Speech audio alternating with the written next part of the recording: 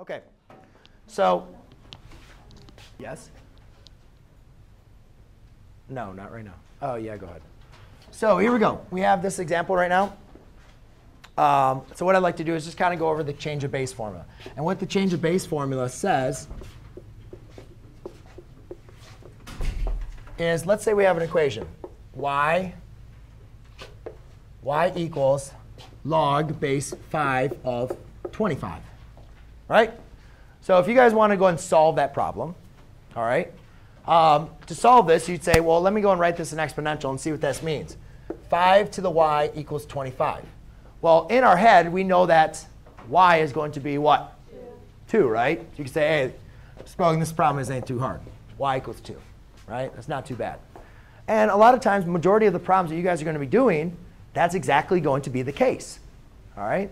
However, your calculator, when you guys look at your calculator, depending on what calculator now you have, but the majority of your calculators only convert, when you type in log, then they only have log. They just have a log button. And it just says like log of base, or let's say log of x or log of 5. But it doesn't tell you what the base is. And so most calculators only will convert using base 10. So therefore, some calculators do it now. But therefore, you can't convert log base 5 of 25. All right? A lot of you cannot do that. You can't type this into your calculator. So how do we get around that then? Well, let's say I don't know what 5 is. Well, let's say I do this. What if it's log base 3? So therefore, it's 3 to the y equals 25. That's not so easy now, is it? Right? And so anyways, to solve this, we can do, unless you have a calculator that will let you put in a base and the value, all you simply need to do is the change of base formula. And what the change of base formula just simply says is if you have y equals log base b of x, you can do y equals log base a of x over log base, I guess it doesn't have to be of that, a of b. So what they're saying is if you just take the log of your value over the log of b, and then you say, well, what does a then have to be? Well, if your calculator is one of those that only does base 10, then it's going to be base 10. If you want to choose a different value, then you can use a different base. All right? Let me go and show you my example. Let's say I had log. Let's do log base 3 of 27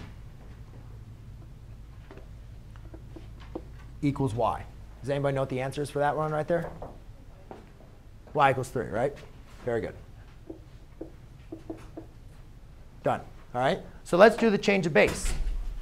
Let's do y equals log of 27 over log of 3. So for those of you that have a calculator, just do base 10.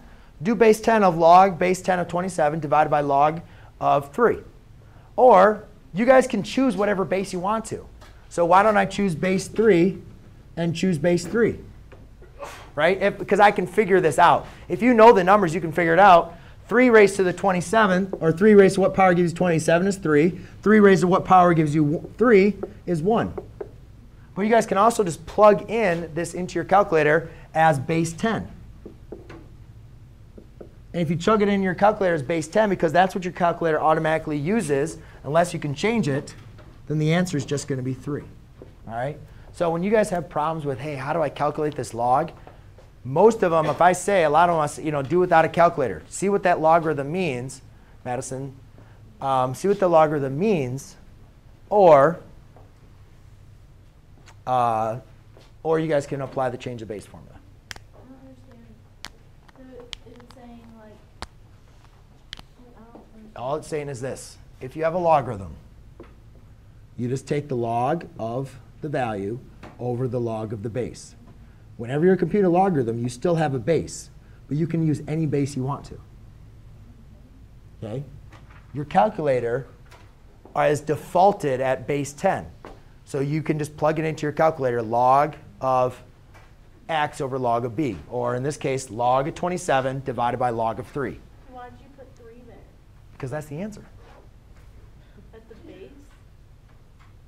You could change it to 3, and then you put like 3s in, and then you change it back to 10. OK. Like, can I make it like 7?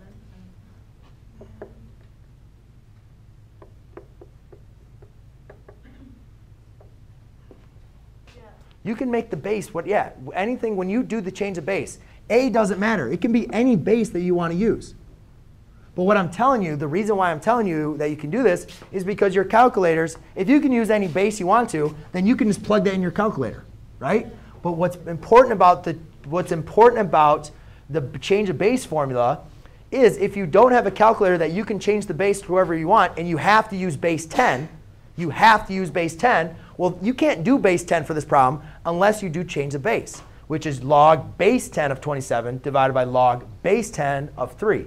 Plug that into your calculator, you're going to get 3. Yes? So on the calculator, if I just put log 27 divided by log 3, Yeah. like the base Why did I do 25? Say what? Like, you said log base 10 of 27 log base 10 of 3. Can you just do log base 1 of 27? If you have a calculator that you can change the base, you can just write in what base you want and write in what value you want to evaluate for. Not all calculators have that feature, though. I know, yeah, because mine, I don't have like that Yeah, yet, so that's fine.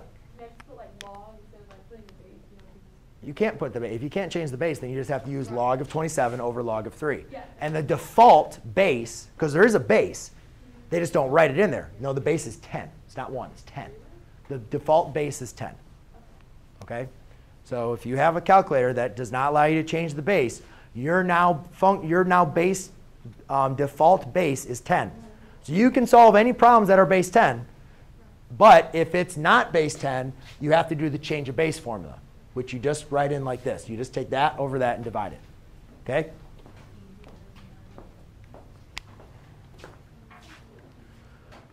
All right. I'm going to do this in